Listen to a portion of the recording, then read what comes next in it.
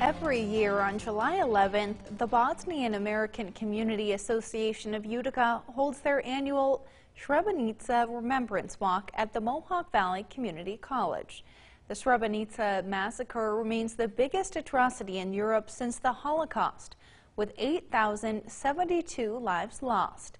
And this walk is held as a way to commemorate these victims, as well as the survivors who fought for Bosnia.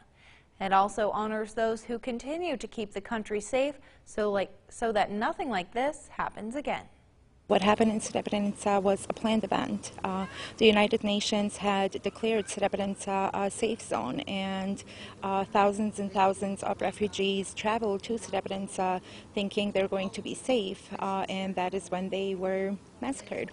8,372 is not just a number. These are human lives that were cruelly taken.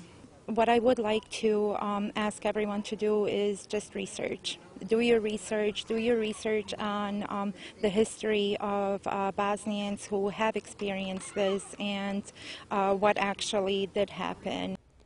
The Bosnian American Community Association also wanted to thank the community for their continued support and for recognizing this tragic event alongside them. Today's walk